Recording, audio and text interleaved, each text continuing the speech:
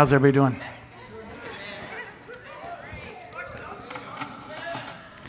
I had dinner last night with a bunch of people from Beth Yeshua, and it was amazing just to sit and all talk about what the Lord's brought us through in the last several years.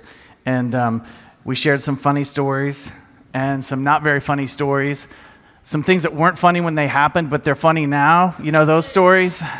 And I praise God for that. I just want to start by thanking the rabbi. Rabbi, we love you so much.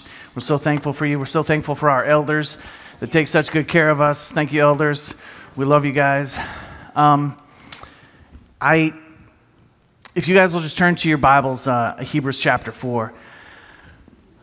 I was so determined heading into these feast days to come closer to God, to draw near to Him, and to tune out the world and tune into the things of God. And I've just really been asking myself, so after the feast, now that that's over, now what? How am I different? Was I changed? Did the feast work? And of course, the answer to that question is yes, because of God's grace. For those of you that don't know me, you're the lucky ones. Congratulations. My name is Charles Rush. I'm on staff here at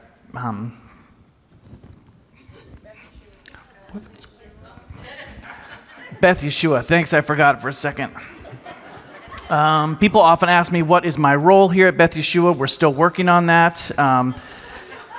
But I will tell you that I've never been so excited and so grateful and so happy to go to work in the morning in all my life. And not just because I've had some terrible jobs. God has given us a very clear message about His grace this morning. And I know that He's excited for us to hear this. It's so strange. I don't know how to communicate that to you, but He is so excited for His children to hear this morning. He is so excited for y'all to hear this, for all of us. Hebrews chapter 4. Did I tell you Hebrews 4? Yep. Great job. We're ahead of the curve. We're doing great. Hebrews 4, verses 12 through 16. See, the word of God is alive. Wait, I got to tell you about the context of Hebrews a little bit first. I don't want to just run into it. So it's written to a Hebrew audience, right? And Yeshua is being described as the completion and the perfection of Jewish belief because He's the Messiah, right? That's what it's all the book of Hebrews is about Yeshua kind of perfecting and completing the Jewish faith. And so the writer says, see, the word of God is alive. Now, I could start in verse 16, except it says therefore. So you can't start there because you have to know what the therefore is there for. And you go back to verse 15, and it says for. So then you have to know what the for is there for. So then you go back to 14, and what do you get? Therefore. Yeah. And then you go to 13, it says before, and you definitely have to know what the before is there for. Context. See, the word of God is alive. It is at work, and it is sharper than any double-edged sword. It just cuts right through to where soul meets spirit and joints meet marrow, and it is quick to judge the inner reflections and attitudes of the heart. Before God, nothing created is hidden, but all things are naked and open to the eyes of Him to whom we must render an account. Yes. Therefore, since we have a great Kohen Gadol, a great high priest, who's that? That's Yeshua. Yes, who has passed through to the highest heaven, Yeshua, the Son of God. Let us hold firmly to what we acknowledge as true. For we do not have a high priest unable to empathize with our weaknesses, since in every respect He was tempted just as we are, the only difference being that He didn't sin. Hallelujah. Therefore, let us confidently approach the throne from which God gives grace, so that we may receive mercy and find grace in our time of need. Write that one down, man. Underline that twice.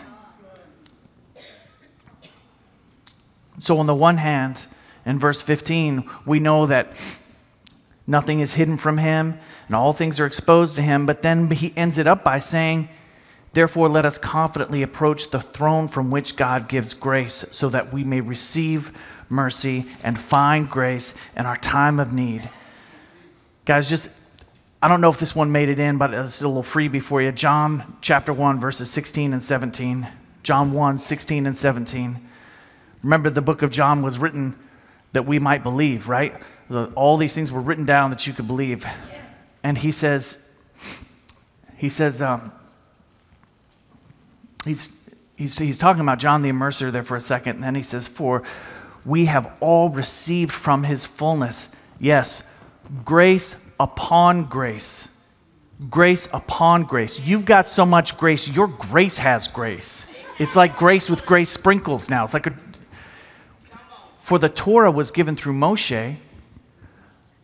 Grace and truth came through Yeshua the Messiah. Grace and truth. Grace and truth. And remember, Rabbi teaches us it's 100% grace and 100% truth 100% of the time. It's not 50-50, right?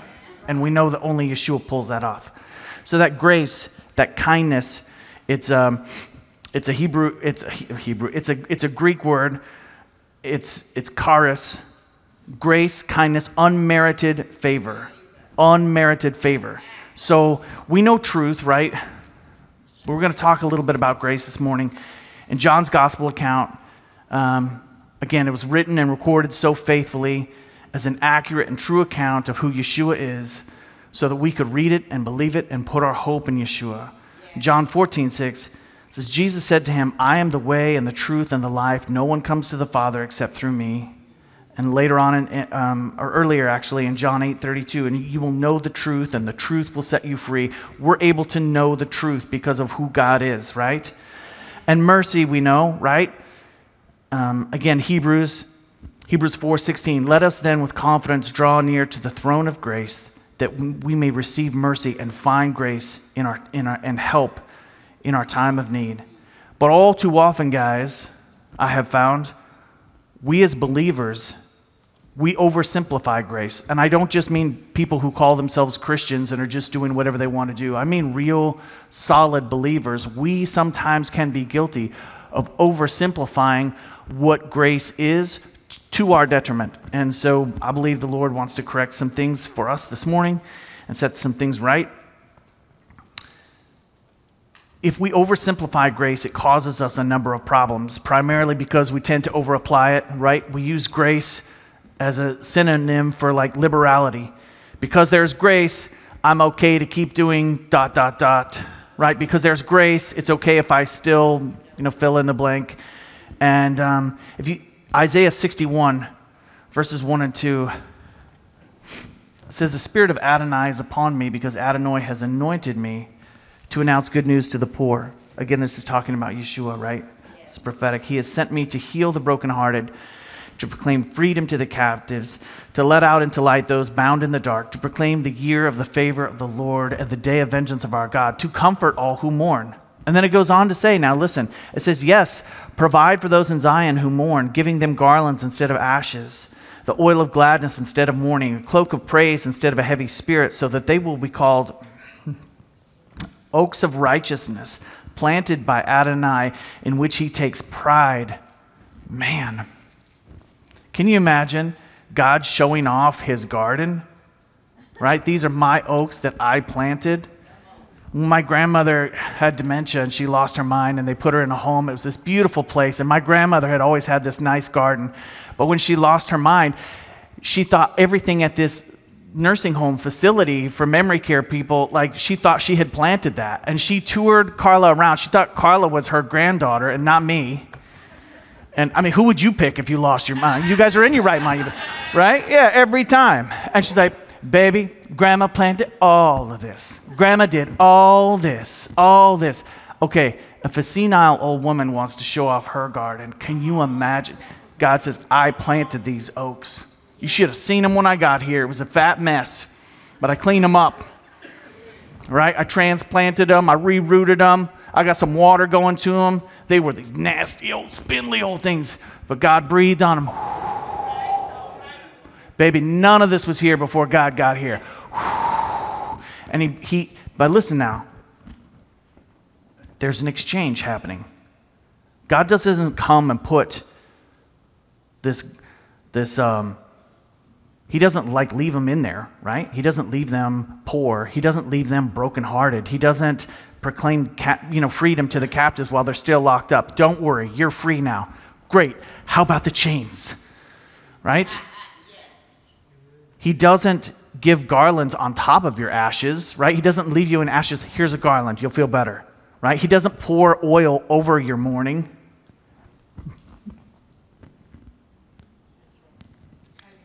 I don't mean to be flip. I'm so sorry. I don't mean to be glib. I know some people are going through some crazy, crazy stuff. And I don't mean to brush over this lightly. I am telling you, the very word of God is telling you, I will provide for you.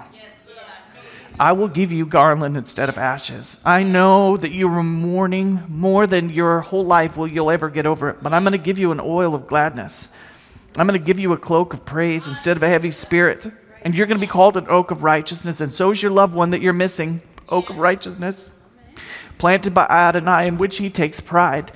God's going to take pride in you because of what Yeshua has done. He's going to take pride in your children that are suffering. He's going to take pride in your grandchildren.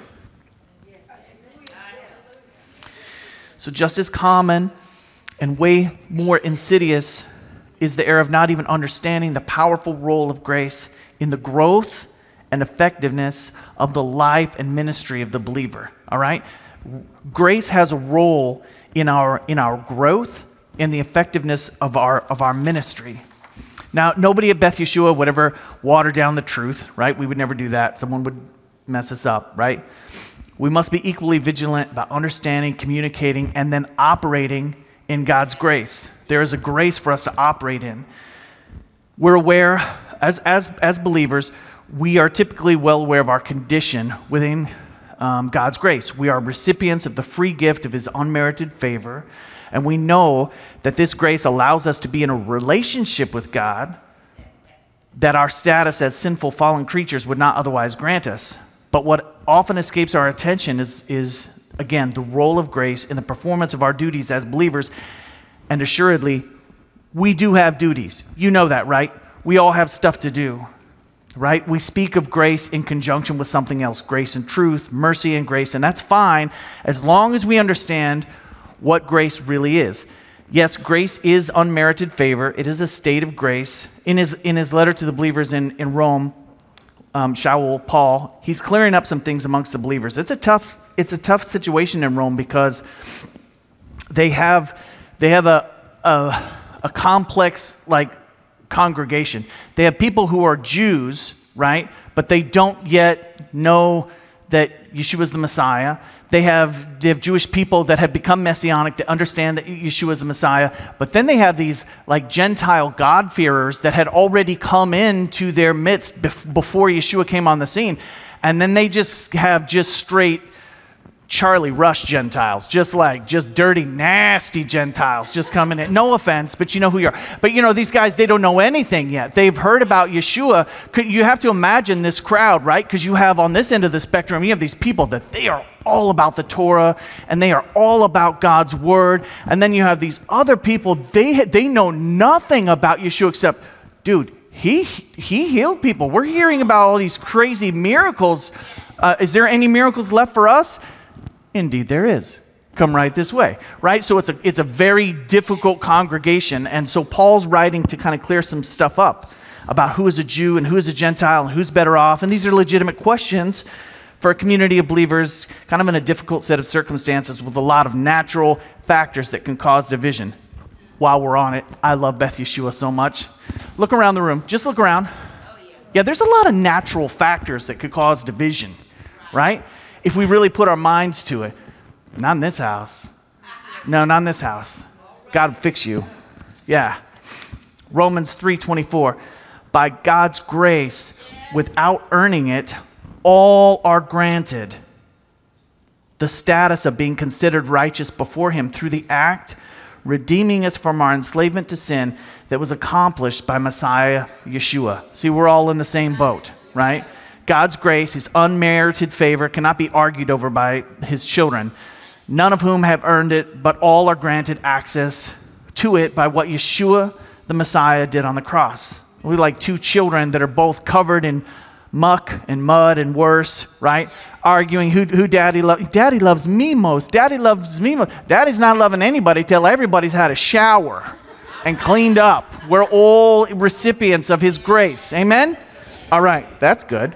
All right, so now in Romans chapter 5, Paul tells the Romans that we all, Jews and Gentiles alike, we've come to be considered righteous before God. And because of our trust. And that while we were still helpless, God demonstrated his love for all of us, and that while we were still sinners, Yeshua the Messiah died on behalf of us all. The free gift, Romans 5, 15 and 16, the free gift is not like the offense.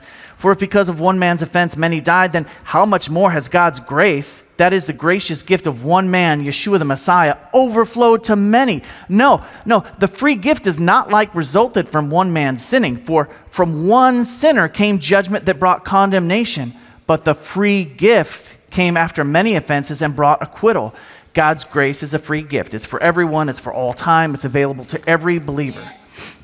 If we just move forward to the end of Paul's letter to the believers in Rome, we see that in the portion of the letter that deals with the role of Gentiles and provoking some of the Jews who have not yet believed to jealousy, Paul uses the example of Elijah, who pleads with God against Israel. And Romans 11, 5 and 6, it actually it ends up quoting 1 Kings 19:10 and 19:14. And Elijah answers to God, and he says, I have been very zealous for Adonai, the God of armies, because the people of Israel have abandoned your covenant. They've broken down your altar and killed your prophets with the sword. Now I'm the only one left, and they're coming after me to kill me too, right? I was going to say we've all been there, but we've not all been there, right? We've all had rough days, but Elijah went through some stuff. None of us have gone through what Elijah's gone through. Not the highs and not the lows. The things he accomplished in his ministry and the things he faced, we're not there yet, right?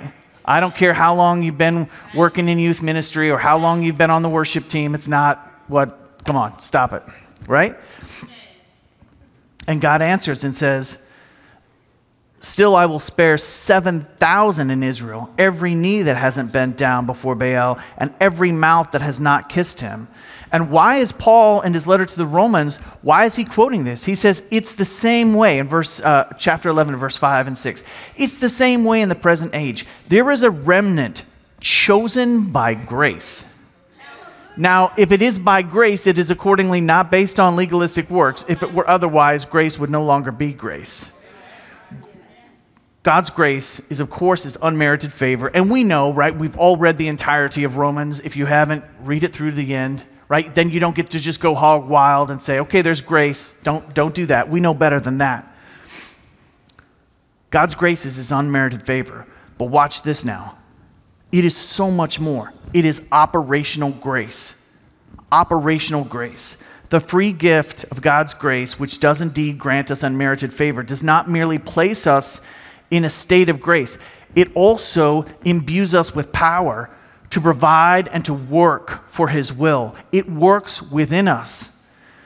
Grace changes us for the better. Grace enhances our capacity to minister and to work and to suffer and to love and to obey. God's grace is agency and efficacy for building his kingdom. And no, I did not know what efficacy meant before COVID, okay? But God's grace has efficacy. Do you know what efficacy is? I thought it was effectiveness, but it's not.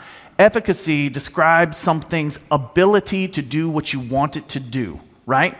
Not just efficiency that just works well, right? 100% of it works. No, efficacy describes something's ability to do what you want it to do. Am I getting that right? Dr. Kirk nodded. We're good. Thank you, God. Okay. Yeah, efficacy. It makes you strong. Grace will cause you to do what he wants you to do. Grace will cause you to do what he wants you to do. I think probably conversely, you may not be able to do what he wants you to do if you don't slap some grace on yourself, if you don't do this grace, right? You see, God's grace is unmerited favor. It's not just this free ticket to ride the favor train to the state of grace. It's also an apron, a hard hat, a set of gloves, a sturdy pair of boots, a pair of big boy pants to equip and complete you for every good work. Yes.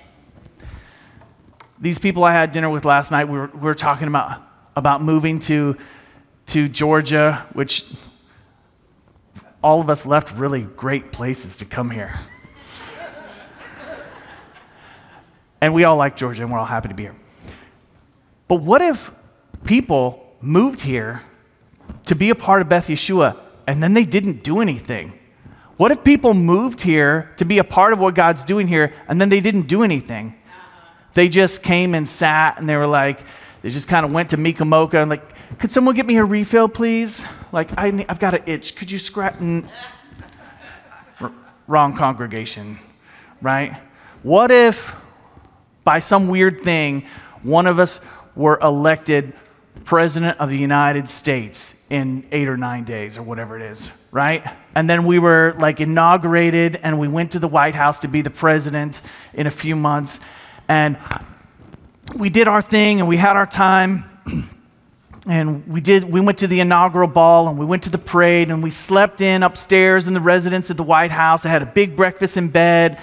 And then we just wandered down to the basement for a little bit of bowling. They have a bowling alley down there. Took a dip in the pool and wandered around the Rose Garden and then just walked down out to Marine One and hop a flight to Andrews and just cruise around up in Air Force One.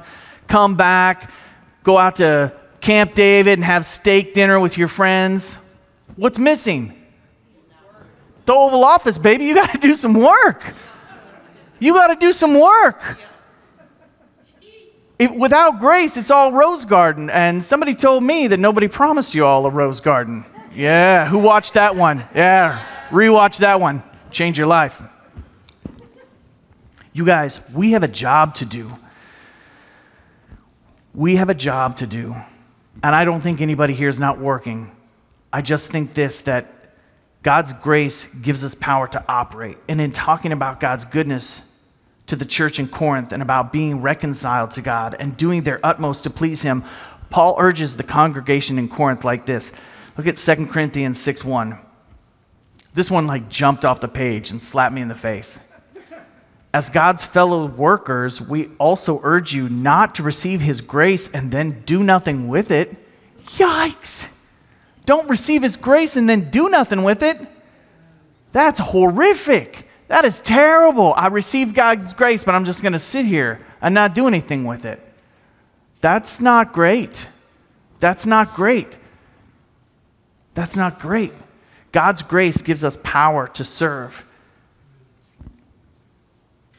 If you look at 1 Corinthians 15:10, it's his first letter to the church in Corinth, and Paul talks about how Yeshua appeared. This is rough.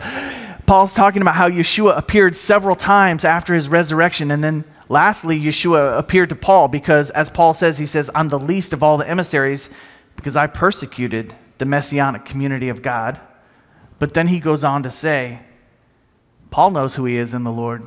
Yes. Paul knows what grace has done. He says, by God's grace, I am what I am, and his grace towards me was not in vain. On the contrary, I worked harder than all of them. Right? He's like, look, I outworked them all. But then he says, although it was not I, but the grace of God with me.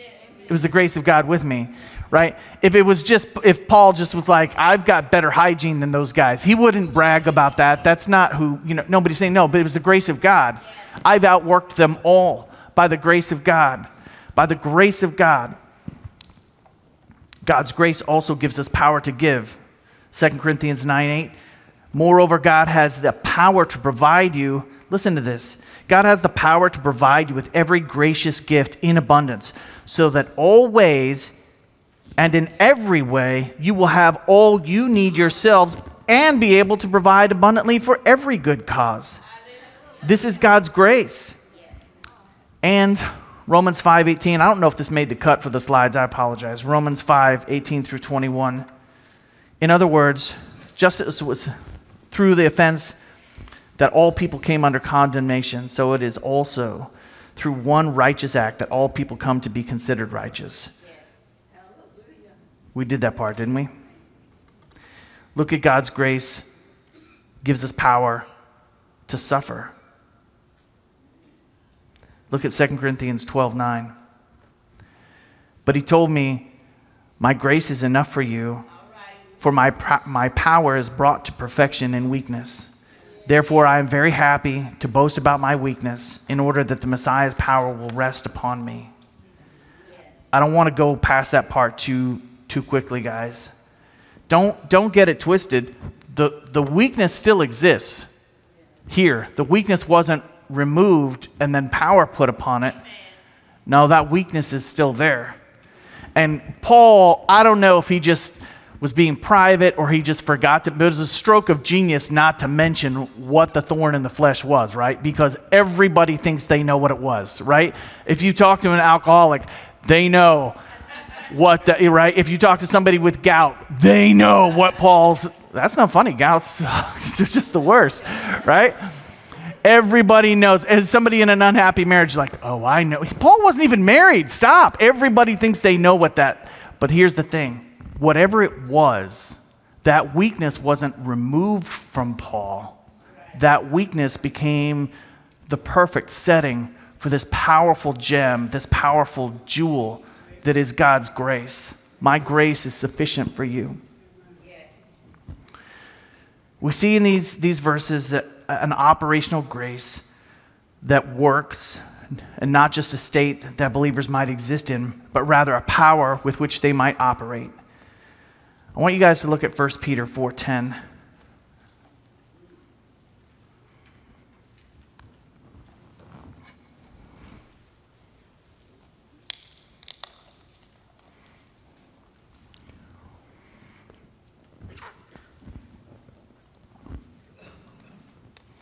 As each one has received some spiritual gift, he should use it to serve others. Like good managers of God's many-sided grace. Yes. As someone speaks, let him speak God's words. If someone serves, let him do so out of strength that God supplies. Yes. So that in everything, God may be glorified through Yeshua the Messiah. Yes. Guys, look at the context of 1 Peter 4:10. That is brutal stuff.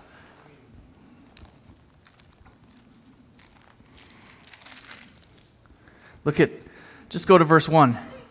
Therefore, since the Messiah suffered physically,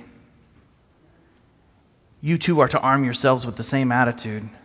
For whoever has suffered physically is finished with sin, with the result that he lives the rest of his life, this earthly life, no longer controlled by human desires, but by God's will. For you have spent enough time already living the way the pagans want you to live, in debauchery, lust, drunkenness, orgies, wild parties, and forbidden idol worship. They think it strange that you don't plunge with them into the same flood of dissoluteness, and so they heap insults on you. But they will have to give an account to him who stands ready to judge the living and the dead. Yes.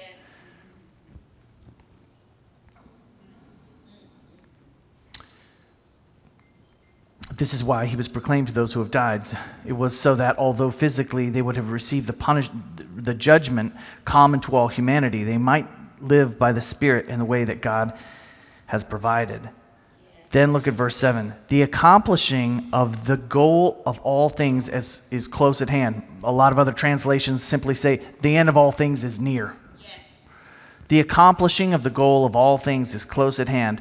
Therefore, keep alert and self-controlled so that you can pray. More than anything, keep loving each other actively. More than anything, more than anything, more than anything. Keep loving each other actively. More than anything? Yeah, more than anything. More than anything. Because love covers many sins. Welcome one another into your homes without grumbling. And then he says, as each one has received some spiritual gift, he should use it to serve others like good managers of God's many-sided grace. If someone speaks, let him speak God's words. If someone serves, let him do so out of strength that God supplies. Guys, this many-sided grace, this multifaceted, no, I did not have to look up multifaceted, right? I did have to look up manifold. I thought it was a part of a car. Some say manifold. Do you have that slide with the Greek on it? That poikilos. Poikilos. It's translated by Stern as multifaceted. Most translations say manifold. But the Greek word, it actually means multicolored. Clearly, Peter doesn't do it all the time, but when he decides to turn a phrase, the Holy Spirit speaks through Peter. He just gets it so right. What is grace? It's a multifaceted gem. A many-sided, many-colored gem of grace that has been perfectly set in the setting of your weakness, of my weakness. Nobody learned to read slower than I learned to read. I cannot math at all. I remember talking to my mother about my mathematical skills, and she said, I taught you to read. You are on your own. Get a calculator. Get out. Go. You do not know how stressful it was to read. I was a horrible child. It was not good. I was super hyperactive. I've calmed way down. Praise God. Praise God. Yes, my mother's name is Crystal, and you can pray for her. She's still just down there in Texas, just getting over it. You guys, my mother did such a good job, but it was not. And she says I was the easy one. You ask her. She says I was the easy one of 3 boys. Mercy. Somebody just started crying over there. You guys, God's strength is made perfect in our weakness. Yes. This multifaceted grace, multicolored grace. This grace, if you walk around it, the light shines through it, and it's different all the time. Yes. All the time. You come in here, and the light coming through these stained glass windows. One time I was in here at night just by myself, and there was moonlight coming through. I thought I was just going to die and go to heaven. I was so happy. It's so beautiful. Guys, God's multi-sided, multifaceted grace is operational in your life. It's working, it's active, it's working in your life. And so I'm weak. My body's weak. I got to take all this medicine. All this stuff's going on. I'm not saying I get it, but I know God gets it. And yet his multifaceted grace continues to operate perfectly within the setting of your weakness. My mind, my heart, my emotions. You don't know what happened to me. I don't. But I know that God's multifaceted grace is upon you. I'm not a prophet, and I'm not saying that to sound humble. I'm saying that because I don't want to be sawed in half. But I asked God, I was walking right out here on the sidewalk, and I just said, God, is this the message? These people know about grace. These people know why.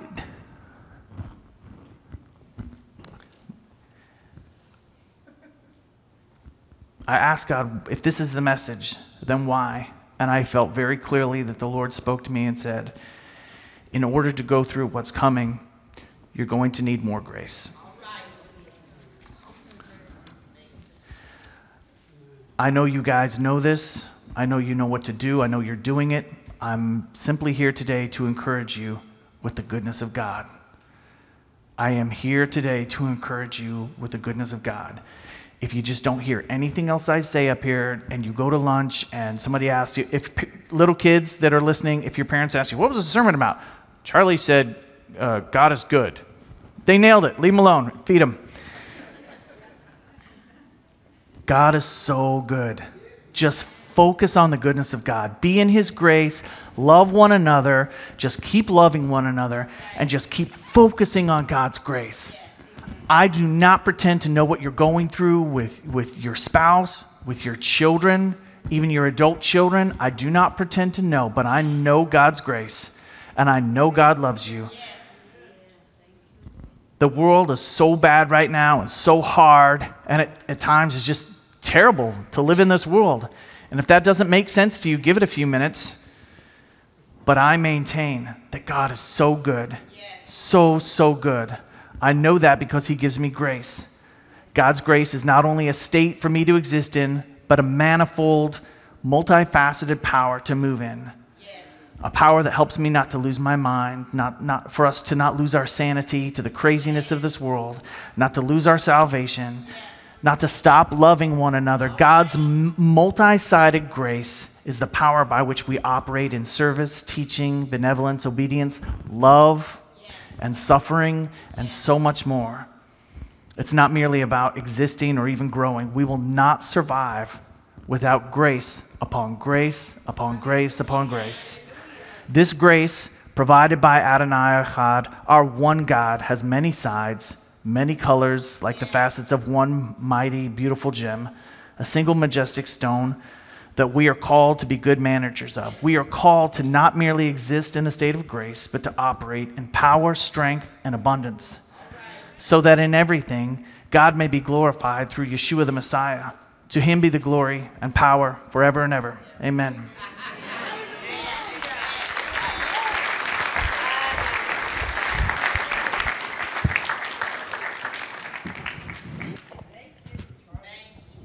Good job, Charlie. You know what? Charlie's a real blessing to this place. A lot of you don't know what all he does. When we built this place, it needed to be taken care of. The building, the grounds, everything. And I used to do a lot of that myself, along with a few others. And then like Charlie said, you know, people came here, moved in from other places, and we put them to work. And Charlie has been a really blessing to this place and to me, because he's like my right-hand guy whenever I need something done. He just knows how to do it now. He's picked it up and he runs with it. So Charlie, I really appreciate you and I love you, man. And thank you for that word today. Yes. It really touched us. And now,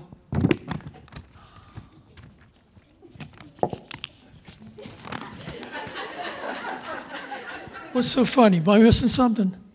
Charlie. Oh, you need to stay where I can see you.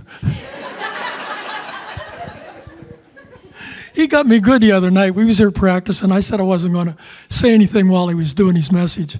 But we were all here practicing, and it was dark outside, and the moon was coming through the window, just like he said. And all of a sudden, we're in the middle of a song, and the lights go out. Am I right, Darren? The lights go out, okay? And it's Charlie back there messing with us. And I told him, I says, you wait till you start preaching on Shabbat. I said, I'm going to get you back. But I told him I would never do that. I would never do that because I love him too much for that. So, Lord, just thank you for this day. Thank you for that message. And the Lord bless and keep you. The Lord make his face to shine upon you and be gracious unto you. May the Lord lift up his countenance upon you and give you peace. Yevarekah Adonai, Perish Mereka, Yer Adonai Panavaleka, Vikunika Yisai Adonai Panavaleka, V'yasem Leka, Shalom. Shabbat Shalom, everyone.